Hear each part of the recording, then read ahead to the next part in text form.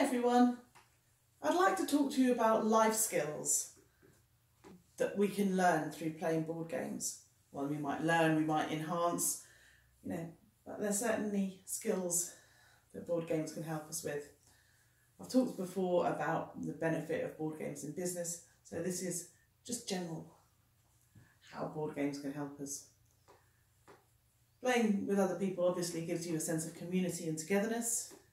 But in addition to that, we have logic and strategy, from chess through to near and far, above and below, through to Scrabble. It increases our focus and attention while we're playing, and we're kind of figuring out what we're doing next and what other people are doing. It teaches us patience while we're waiting for our go. And while somebody perhaps is taking a bit of time to think because they really need to focus on what they're doing. Some games encourage collaboration, so you're working together towards a common goal. Or perhaps there's a bit of critical thinking and problem solving involved.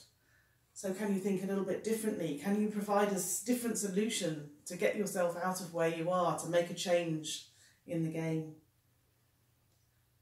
There's resource management, which then applies to our real lives with our money, with our food, with our natural resources in the world. Creative thinking, negotiation and communication, dexterity. So, building things, trying to build something without knocking something else over, trying to take something out of a stack without making it all fall over. There's elements of memory. So kind of like, can you remember somebody's got some hidden cards over there. You saw them when they took them. Can you remember what they've got? Is it important? We need to assess probabilities.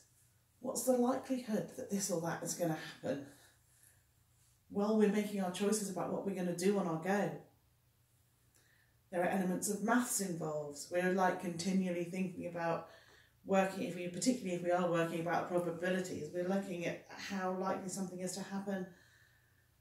And we're looking at, if we look at it over as a whole, sort of like the analysis of the whole game system, sort of like taking it apart to figure out the best way to win. There might be elements of bluffing or misleading other players. Some games require knowledge and some an element of storytelling. So if you're really, really happy and creative and innovative, then you might think, well, maybe a role-play game is one for me.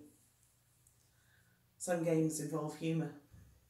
And sometimes humour really, really means toilet humour, rude. But sometimes can be fun. And drawing games. Drawing games are quite often fun. They don't necessarily increase your drawing skills, but you can have a lot of fun playing them. And also spatial reasoning. So looking at how things, shapes, tessellate together, you can increase your skills for doing that in real life.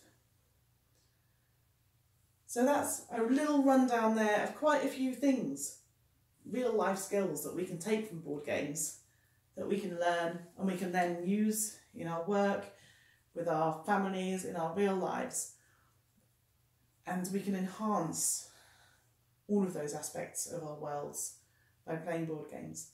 Thank you very much for listening. I've been Katie from Games Explorers.